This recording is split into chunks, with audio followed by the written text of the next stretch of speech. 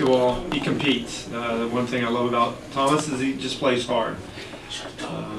He tries to make the right plays. He's improved his outside shot. He's athletic. He's long, athletic. I thought he did a good job getting us into our offense and finding some plays for our guys. Talk about Jody Bates' performance this morning.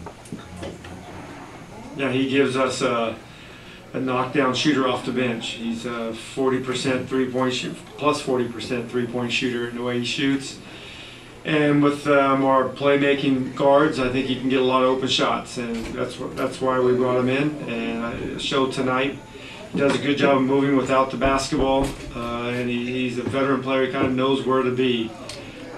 You know, when John is with him, John's going to find him a lot of shots. Brad can find him a lot of shots tonight. Yeah, he did a good job of moving without the ball and getting open. Coach, what are some of the things that you're looking at from Chris McCullough that you think that can help him try to get on the court this season? Well, his athleticism is something that it's high level. You know, he plays above the rim.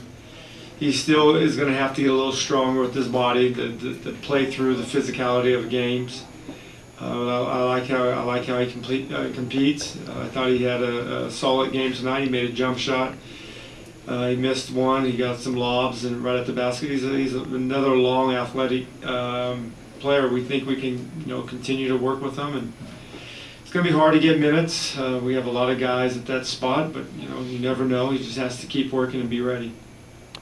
Coach, it seemed like Jason Smith had a lot of wide open looks tonight, but some of them didn't fall. Is it a matter of getting him different looks, or is that what you guys are looking for from him? No, we want him to. His strength and his is a big asset for our team when he makes threes, and give him a lot of credit. He's worked last season to become a pretty good three-point shooter, and all summer long he has. But I like when he faces the floor behind the three-point line. I mean, he can make 17, 18-foot jump shots, but now I think the last year and a half he's really improved his range, and I think it's going to help us. He plays hard. He's another guy. We want to establish how we play, and that's playing hard every night. And he's one of the guys that brings intensity each and every night. Speaking of that, what do you think about Carrot Felix? That charge that lays him like the bench. He's a play hard guy. He has one speed. He has one. Every time he's on the practice court, every time he's on the game floor, he plays hard, and you can never have enough of those guys. And he gives us another player like that. He's fighting for a job, and he's played well in training camp. He had a good first game. Scott, does Mike Scott have any health issues? He's had last season he had the ankle surgery, but he's been. We kept him out one practice just because we were going every day during training camp. We had a couple of night sessions of shooting. No, I only want to play him a few minutes because those are the minutes that he's going to play. Tonight I wanted to see Chris a little bit. So, I mean, it's so early and we're exhibition season. We're testing a lot of different lineups, but I think he's going to be a good player for us. Seeing any progress with Sheldon Mack in terms of his ball handling, and seems like he's a little bit more confident passing the ball. He's an attack player. He can get to the rack. He has ability to finish around in the paint, and tonight he did a good job of getting guys open shots. He gave Chris a couple of lobs and a couple of drop-off passes. That's something that he's worked on and something that he's got to continue to get better. But I like the fact tonight he put pressure up the court on the defensive end, because I think that's an area that he needs to get better with. Do you think he was a little bit too aggressive at all, picking up 6 fouls within 20? Yeah, I mean, the players were giving him a hard time.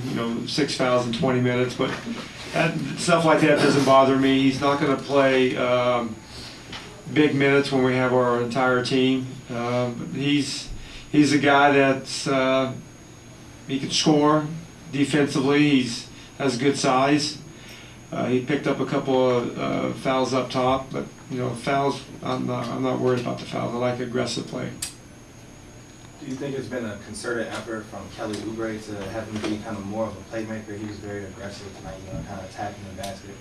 Well, he's definitely experimenting out there, and we're going to see what he can do and how he can fit in with our team as his offense continues to evolve. I'm going to have to let him play through some of the mistakes, but I like how he plays defensively. As long as he focuses on the defensive end, I'm going to allow him to dribble the ball a little more than he's used to dribbling. Because he has improved. You got to give him credit. He's worked on it, and he deserves to be put in positions where he can be a little bit of a guy that can move the basketball. But when he's active defensively and he leads the break from his steals, I have no problem with that. And he's worked on his outside shot, and you can see it has gotten better. Thanks, guys. All right, I'll see you guys tomorrow.